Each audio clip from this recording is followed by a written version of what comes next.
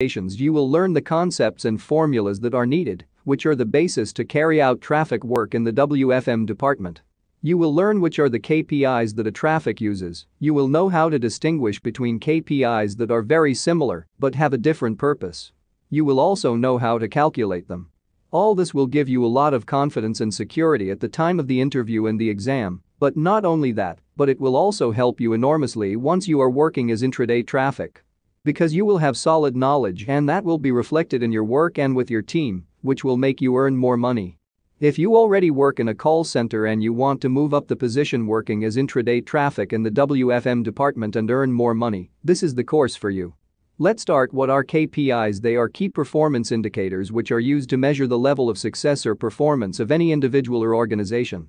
In the WFM department, we use KPIs to measure the performance level of individual agents and the call center as a business.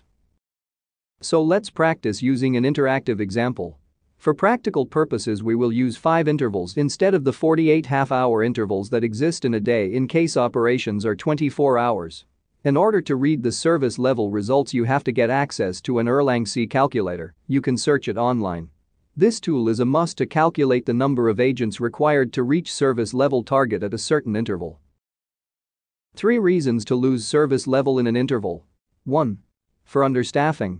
In order to reach service level target, you have all your resources except enough staffing. Understaffing could be due to several reasons like out of adherence agents, absenteeism, tardiness, in general a higher shrinkage than forecasted.